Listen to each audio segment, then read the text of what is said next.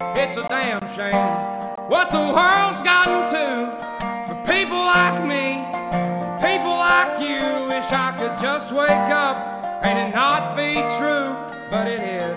Oh, it is living in the new world with an whole soul.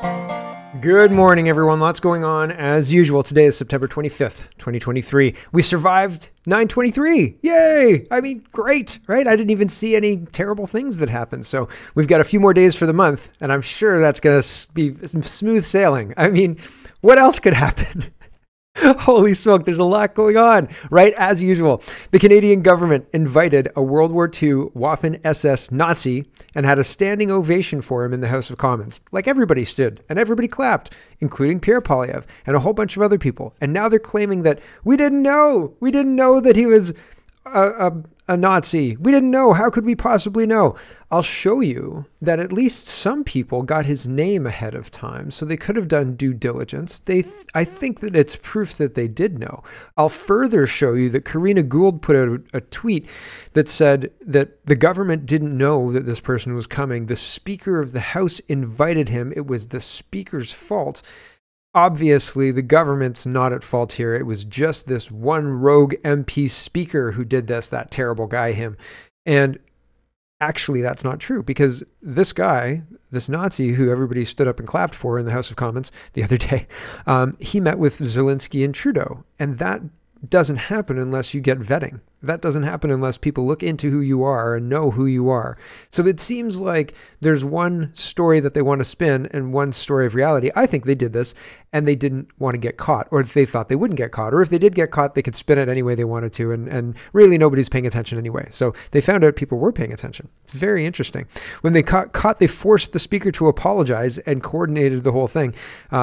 And then say that he coordinated the whole thing. And I'm telling you, there's no way the speaker coordinated the whole thing. I'll show you the moment when he does the math in his head after, like, on the floor, reading live the introduction of this guy, the prepared statement that he has not read before, and he does the math in his head. I'll show it to you. And he knows this guy was fighting against Canada at that point in time.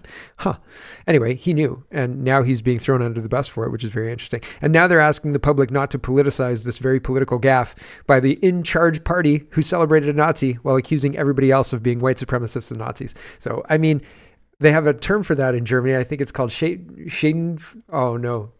I can't remember how to say it. I went to dictionary.com. Schadenfreude. That's what it says. Schadenfreude. There you go. See? Bam. So that's what it is. Okay. There's lots to get to. Let's get started. First, we have to start, obviously, with the Nazis in the House of Commons being applauded by all of our government, which is just wild. Here is Maxime Bernier. He says, when one provocateur with a Nazi flag appeared at the Freedom Convoy, the lying mainstream media used this as proof that the protesters were white supremacists and extremists. Are they going to do the same with the Liberal government that invited an actual Nazi in Parliament? And you see this flag here, and I'm sure there was a Confederate flag too, but I remember this, but this one seemed obviously staged. And I think it's funny, is the F. Trudeau flag part of this contingent? I guess so. I thought maybe they were trying to use the F. Trudeau flag to cover the Nazi flag, which I thought was kind of funny. Anyway, here's the Toronto Sun, and their headline says, "Did not see that coming." Which, I mean, everybody's been saying, right? It is pretty funny. And it says, turns out Ukrainian World War II vets given standing ovation in Parliament fought for Hitler. Warmington on Trudeau's latest humiliation, right? And I mean, oh man, if only we could go back to those days when he was just accusing the Indian government of being murderers, right? Like, last week was so much less complicated. I'll take you back in time as well to February 24th of this year, after Christine Anderson came to Canada because she likes to speak about freedom and Canadians like to speak about freedom.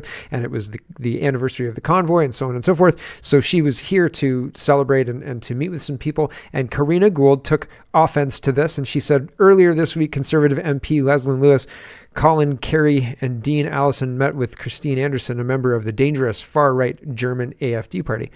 I mean, and it's irony there. Her government is the one setting up standing ovations for former Waffen-SS Nazis, right? Like, crazy town, right? And then she says, Right. Well, here's the picture of her holding hands with the SS Nazi, right? And Norman Levine says, I remember Karina Gould accusing Melissa Lantzman of hanging out with Nazis.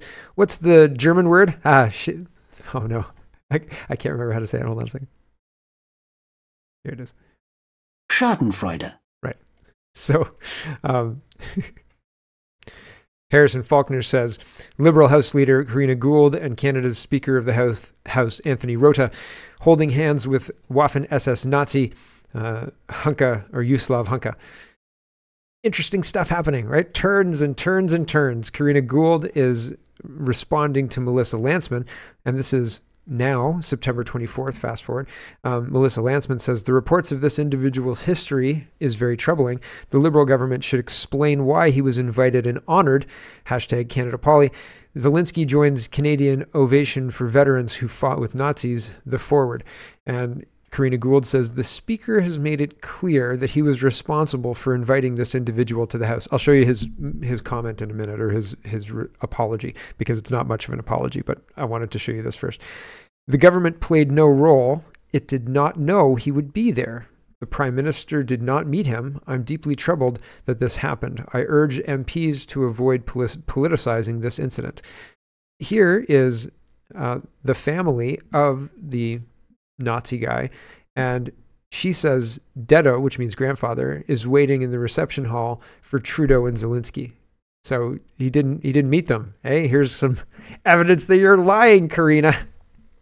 Right? I mean, it's really, really interesting. So very, very troubling that they will tell a lie so freely. Jenny says everyone attending the speech would have been vetted by the government, PCO, GAC for insiders, even more so for people like Hunka invited to a private reception with Trudeau and Zelensky.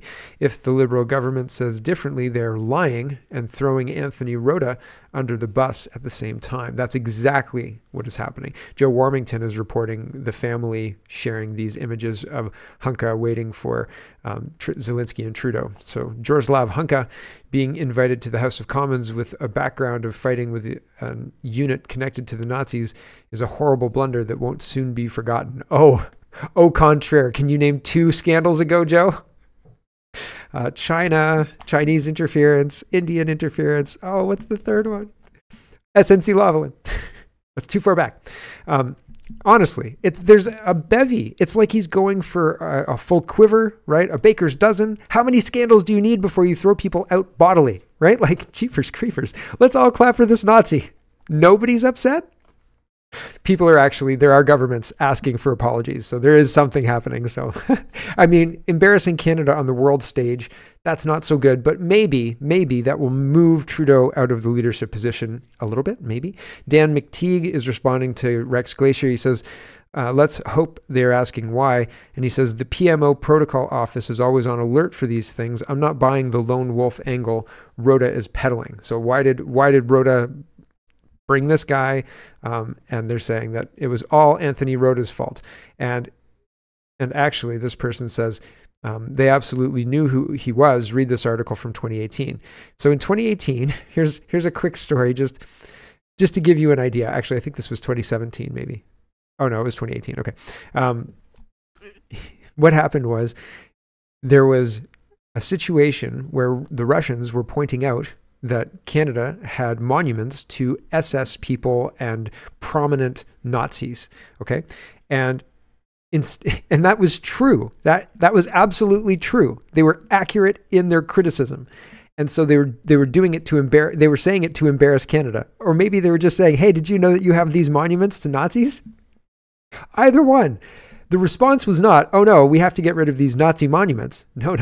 The response was, we have to lie to people and tell them that this is disinformation. Honestly, this is the Ottawa Citizen publishing this, and it says, contrast how the United States responded to how the Canadian government handled a related issue last year when the Russian embassy in Ottawa tweeted out, quote, there are monuments to Nazi collaborators in Canada and nobody's doing anything about it. In 2018, and they started doing something about it in 2018. You know what they did? They lied to you about it. A monument in Oakville commemorates those who served with the 14th SS Galiazin Division. I totally flubbed that. That's fine. Another monument in Edmonton honors Roman Somebody else starts with an S, the leader of the Ukrainian insurgent army. As my post-media colleague Marie Danielle Smith discovered, the Russian tweet sent bureaucrats at Global Affairs Canada into overdrive as they tried to defend the SS unit and Ukrainian Nazi collaborators. Documents she received through the Access to Information Law show government officials were under a lot of pressure from the Centre, the Privy Council office, and the Prime Minister's office to counter the news about the monuments to Nazi collaborators. The bureaucrats came up with a strategy. They would label the tweets as disinformation, and they came up with a plan to spread the word to the news media as part of their effort to defend Ukraine's Nazi collaborators. So not, we have to get rid of these monuments. They were right and we were wrong. Oh my gosh, I can't believe we have these Nazi monuments. No. Leave the Nazi monuments. Call them liars. Smear them in the press. Ruin their reputations.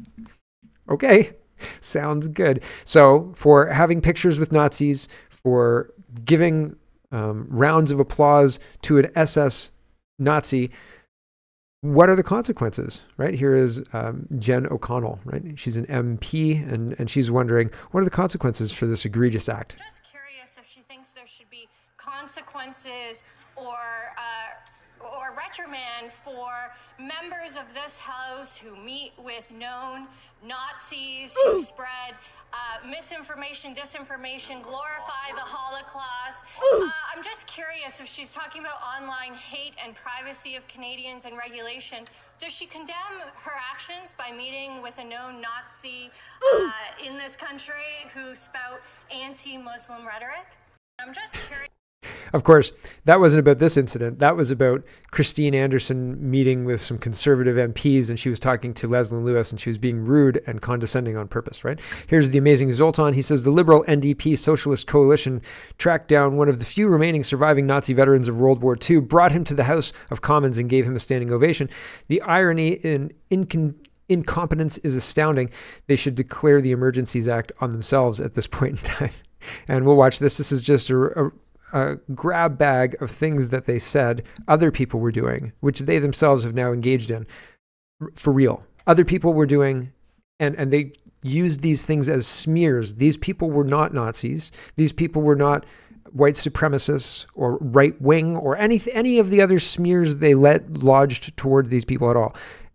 But these MPs, these people who clapped for this SS Nazi, they seem to be exactly what they accuse everybody else of. Here's just a grab bag of things they've said in the last, year or so. I'm compassionate to the Jewish people who saw swastika and Nazi flags flying. The flying of Confederate flags, the demonstration of swastikas on our Parliament Hill. They don't deserve to be confronted with the inherent violence of a swastika.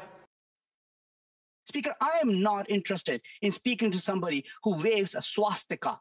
People that are, waving flags that have swastikas drawn on them. What have we seen?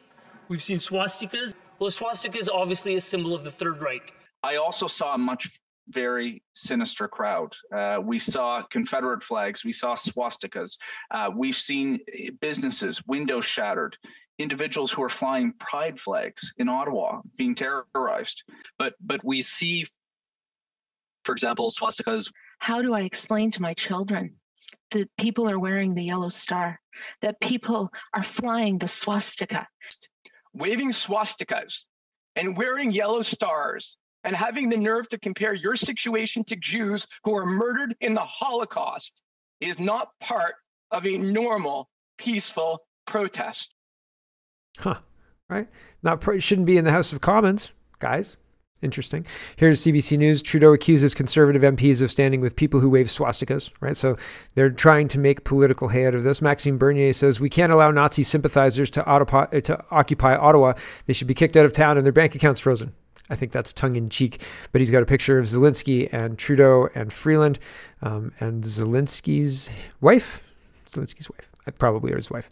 Rex Glazier is responding to the Globe and Mail. The Globe and Mail says, Speaker apologizes after MPs honor man who fought with Nazis. Who fought with the Nazi unit, says the Globe and Mail. And Rex says, Trudeau's media friends stayed up late last night whitewashing this Nazi. Man who fought with the Nazi unit equals Ukrainian man volunteered to serve with Nazi Waffen SS, the most notorious and vile forces in the history of the Second World War. yeah, so they were like not nice guys. Joe Warmington says Canada's Speaker of the House will issue a statement today concerning embarrassing blunder of inviting a former member of a Ukrainian military division connected to the Nazi Party for Zelensky's visit with Justin Trudeau Friday. Jewish groups want an apology. Stay tuned. So they get an apology, kind of, but I wanted to show you. This tells me that Anthony Rota did not QB this whole thing. He is not the guy who set this whole thing in motion. He wasn't like, you know what, hey, hunka, get over here and like, let's see you in the gallery. I'm going to single you out. He is reading a prepared statement that he did not write. Pay attention. And then he does some quick math in his head as he's reading it and realizes that at the time, if he was fighting for Ukraine against Russia, he was fighting for the Nazis, right? He was fighting for Hitler. So here we go. We have here in the chamber today Ukrainian Canadian world veteran from the Second World War who fought the Ukrainian independence against the Russians and continues to support the troops. Yep, he definitely quarterbacked this whole thing. Definitely knew exactly who he was introducing against the Russians. Wait, weren't we allies in the Second World War? Oh, yeah. Yeah, we sure were. Here's the Speaker of the House official Twitter statement. It says on September 22nd in the House of Commons, I recognized an individual in the gallery. I regret my decision to do so and accept full responsibility for my actions. Read my statement here. And Andrew Coyne likes the statement. He says that's what taking responsibility looks like. Sincere, unequivocal, unblinking. He screwed up. People do. But there's a problem. There's an interesting issue with this. Wait a minute, says Don Wilson, and he's a lawyer because it says LLB. Don says, wait a minute. There's a material discrepancy in the respective statements from the Speaker's office and the PMO. So the PMO also released a statement after the Speaker released a statement. In Speaker Rota's statement, he only takes responsibility for recognizing an individual in the gallery and making certain remarks. He says nothing about inviting this person. The PMO's statement says the Speaker of the House has apologized and accepted full responsibility for issuing the invitation. The PMO's press secretary has twice reposted the claim of Karina Gould, MP, that the Speaker has now made it clear that he was responsible for inviting this individual to the House, except that is not true.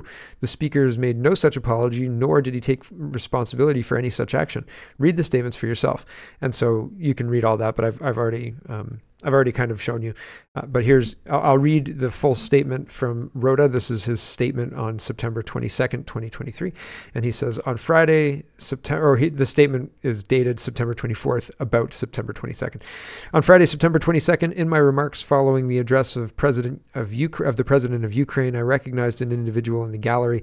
I have subsequently become aware of more information which causes me to regret my decision to do so. I wish to make clear that no one, including fellow parliamentarians and the Ukraine delegation, was aware of my intention or of my remarks before I delivered them. This initiative was entirely my own, the individual in question being from my riding and having been brought to my attention. I particularly want to extend my deepest apologies to Jewish communities in Canada and around the world. I accept full responsibility for my actions. Okay, and so that's interesting. Do you believe that all of that is true, that the Speaker Rota quarterbacked this whole thing and didn't let anybody know, and they didn't vet him, and Trudeau didn't meet with him? Or maybe Trudeau did meet with him and they didn't vet him? Nobody knew? Come on. If nobody knew, I think that's a bridge too far. I can't believe that nobody would know, even having Zelensky and Trudeau meet with him. And I believe that the image of him waiting for Trudeau and Zelensky posted by his family is proof positive that he did, in fact, meet with the leadership of the country, right? So I think that needs to be considered seriously anyway. Here's the statement from the PMO. The independent Speaker of the House, has he been kicked out of caucus? Oh, I guess he is independent by definition, right? He has to be independent. Anyway, the independent Speaker of the House has apologized and accepted full responsibility for issuing the invitation and for the recognition in Parliament. This was the right thing to do. No advance notice was provided to the Prime Minister's office, nor the Ukrainian delegation about the invitation or the recognition. Parliament and the Speaker's office is independent from the Prime Minister and the Prime Minister's office. The Speaker had his own allotment of guests seating at Friday's address, which were determined by the Speaker and his office alone. Canada will continue to stand for a free Ukraine, and we were proud to host President Zelensky and reaffirm our support for Ukraine, right? Blah, blah, blah. Wild stuff. I I still don't think, despite Rhoda's statement of this person being from his riding and it was his initiative and his alone, blah, blah, blah, blah, blah. I don't think I believe that. I don't. I think that there was a lot more to that story. But that's just a gut feeling. Who knows the reality, and especially in modern Canada, right? Rachel says the Prime Minister's office on this and says the independent Speaker of the House has apologized and accepted full responsibility for issuing the invitation and for the recognition in Parliament. This was the right thing to do. PMO Ukraine delegation had no advance notice. Speaker had own allotment of seats. So quite convenient. Ezra says, if you're a Canadian who's outraged and humiliated that our Speaker of the House, Anthony Rota, invited, vetted, introduced, championed, and cheered a Nazi SS officer, then signed this petition to have him fired, he has shown himself unworthy of the office. They're always asking for petitions and stuff. Like they're a news agency, right? Like, seems weird. Dr. Bianca is responding to Stephen Tyler. He says Conservative MPs should force a vote on the Speaker. If the Liberals defend him, then there you go. I don't know that defend him is the right term, but it seems like he's going to be the scapegoat. He's the guy who did this. He's the responsible party, right? Karina Gould says the Speaker has now made it clear that he was responsible for inviting this individual to the House. The government played no role. It did not know he would be there. The Prime Minister did not meet him. I'm deeply troubled that this happened. I urge MPs to avoid politicizing this incident. Senator Husaka says an international incident that happened on your watch. Your boss apologizes for actions from decades and even 150 years ago in which your government played no role, but you don't think that this should offer an apology, that he should offer an apology for this? It's not politicizing to want answers and accountability. It's true. It's true. Pierre Poilievre comes out talking about this. He says it's come out today that Justin Trudeau personally met with an honored veteran of the 14th Waffen Grenadier Division of the SS, a Nazi division. The Liberals then arranged for this Nazi veteran to be recognized on the floor of the House of Commons during the visit of the Ukrainian president. This is an appalling error in judgment on the part of Justin Trudeau, whose personal protocol office is responsible for arranging and vetting all guests and programming for state visits of this kind. No parliamentarians other than Justin Trudeau had the opportunity to vet this individual's past before he was introduced and honored on the floor of the House of Commons. Without warning or context, it was impossible for any parliamentarian in the room, other than Mr. Trudeau, to know of this dark past. Mr. Trudeau must personally apologize and avoid passing the blame to others, as he always does. And friends of Simon Wise Central Centre, I'm saying it all terribly wrong, is appalled that they're appalled that Canada's Parliament gave a standing ovation to a Ukrainian veteran who served in a Nazi military unit during the Second World War, implicated in the mass murder of Jews and others. Right, so that's pretty terrible. Resident Canuck says a true opposition would have walked out of that chamber. Remember when EU MEPs walked out during Trudeau's speech? That's a real opposition. Yeah, I'm kind of surprised that there was no one who walked out at all. And here is Jagmeet Singh talking about this, but this is what I wanted to show you, and it should have been earlier.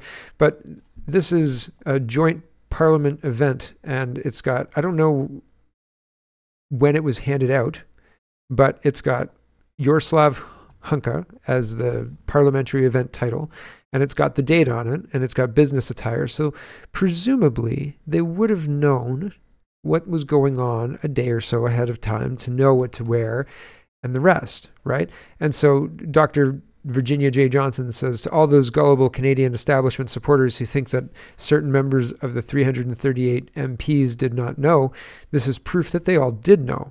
So if you don't get this guy sprung on you, but in fact have a dress code and his name, right? Maybe somebody somewhere Googles him. Maybe somebody's staff Googles him.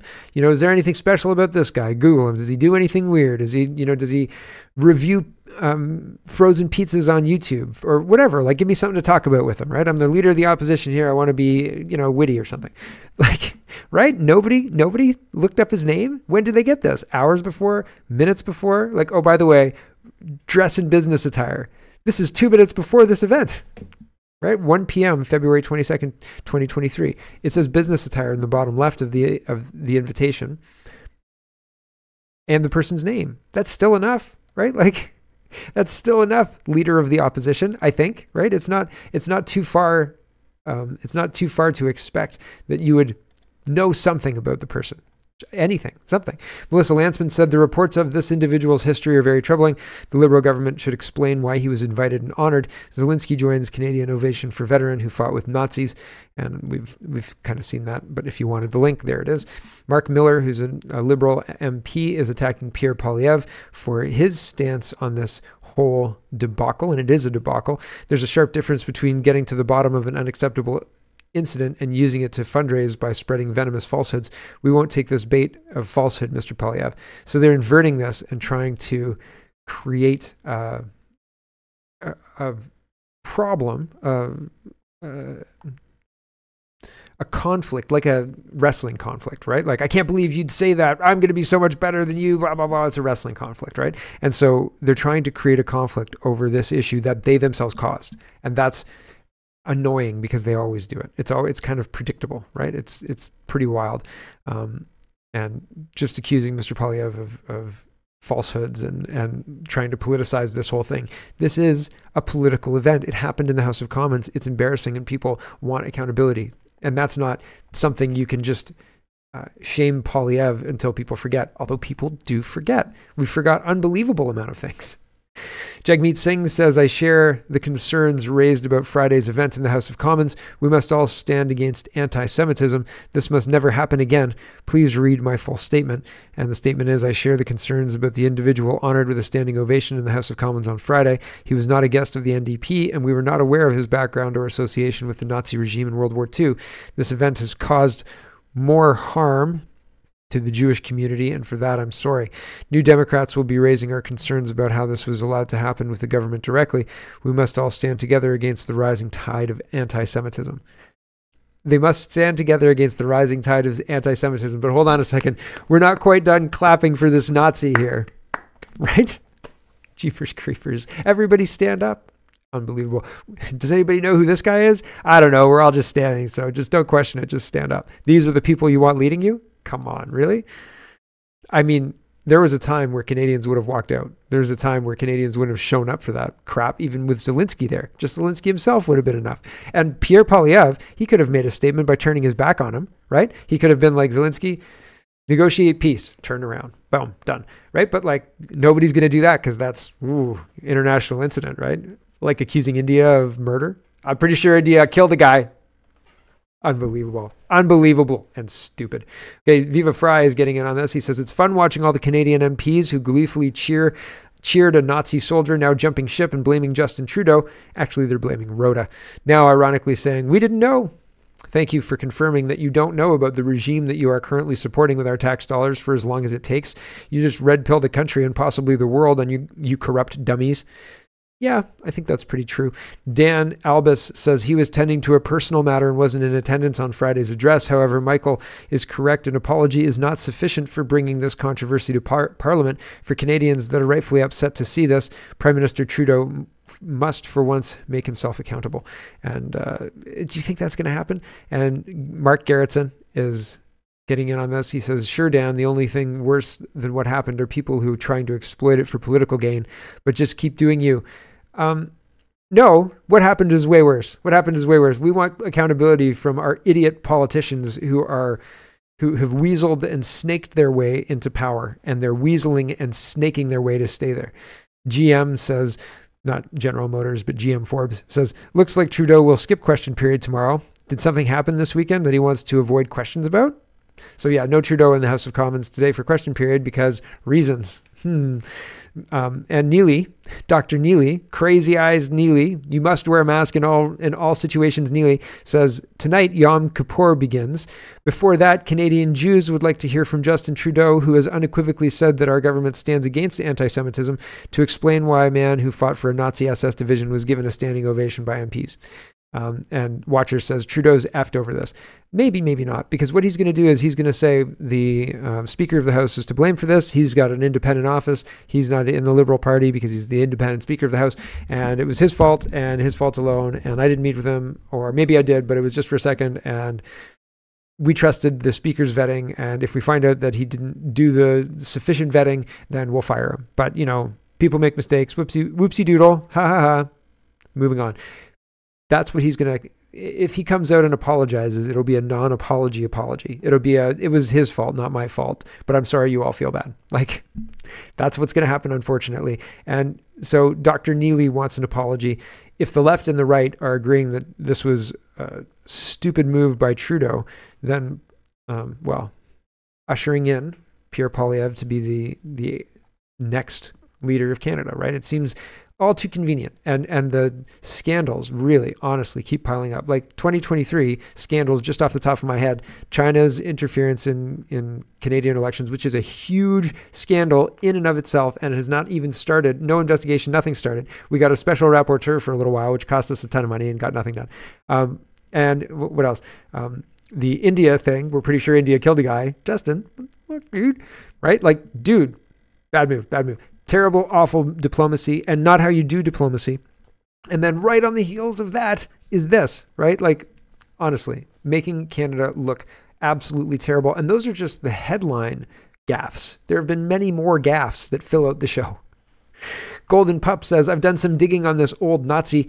There's just some highlights here. He was aligned with Nazi Germany, and reports are that he participated in the burning of villages and killing of civilians suspected of aiding partisans. He was implicated in the murder of Polish citizens in different regions, and there was an estimate over 1,000 civilians killed.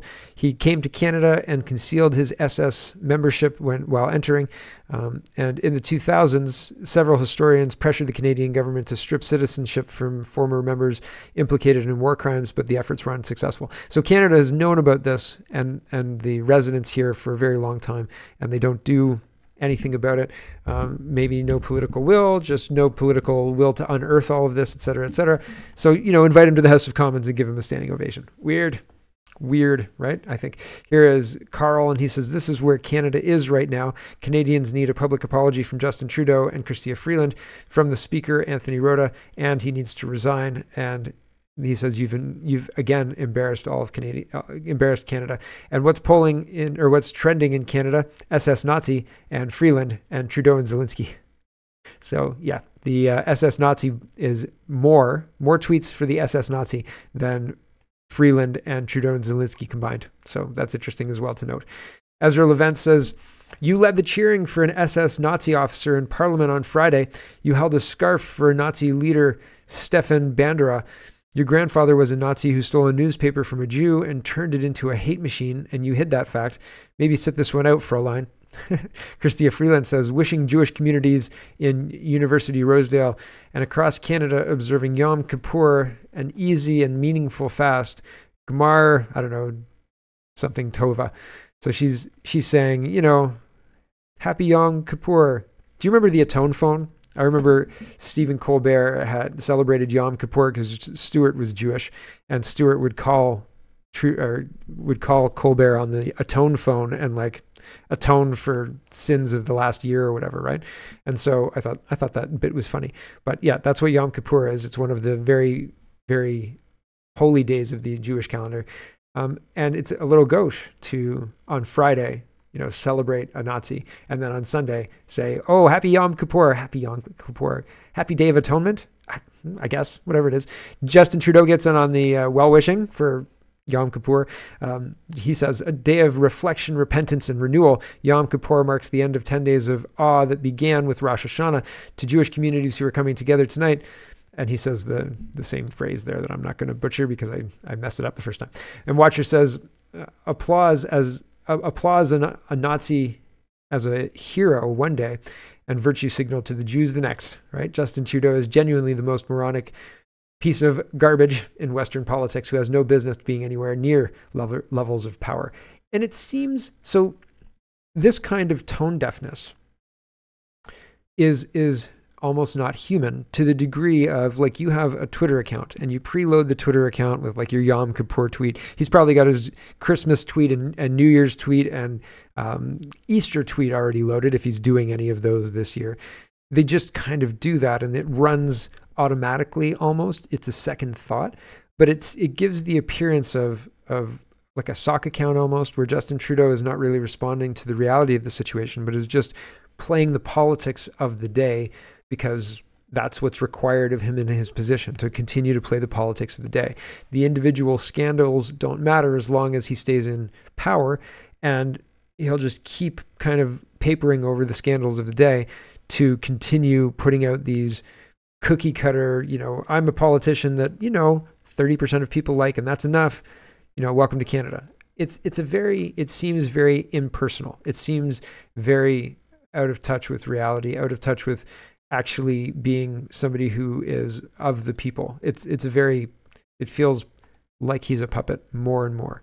And things like that, and Freeland too, things like Happy Yom Kippur, and all of the people who are tweeting, like Cam Guthrie, the mayors of the towns and things, they're tweeting like, oh, it's puppy day or hot dog day, or, people who like flapjack day or whatever.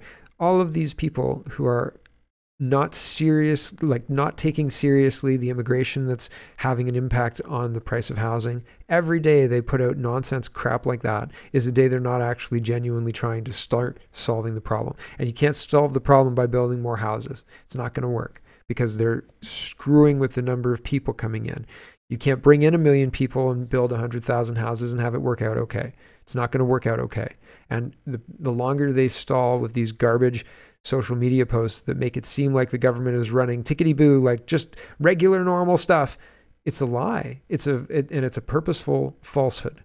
They're trying to distract us by pretending that everything's okay while you are being robbed blind. And it's not even that blind. Like, you can see them loading their getaway vehicle and you're like, what's going on over there? And they're like, don't look at that. It's forbidden to look at that. There's a robbery going on. I mean, we're stopping a robbery.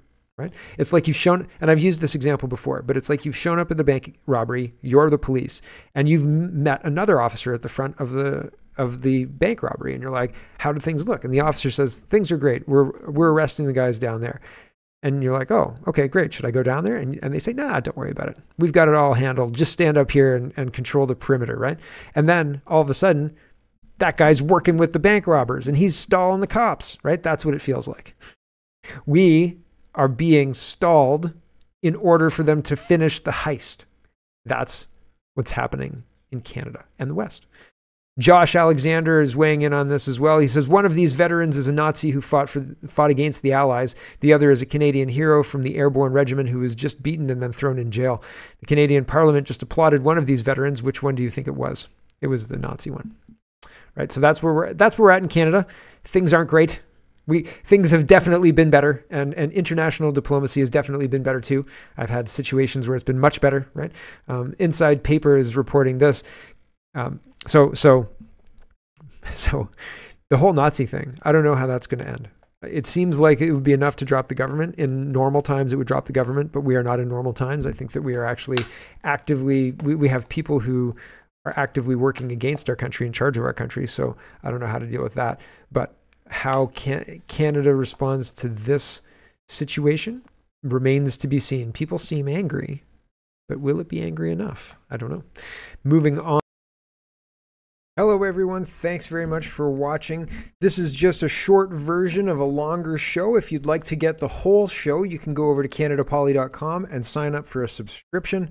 Just look in the drop-down tab for Shop and Donate and look for subscriptions, and you'll get immediate access to the full show. Love to see you. Thanks for watching, everybody. Have a wonderful, wonderful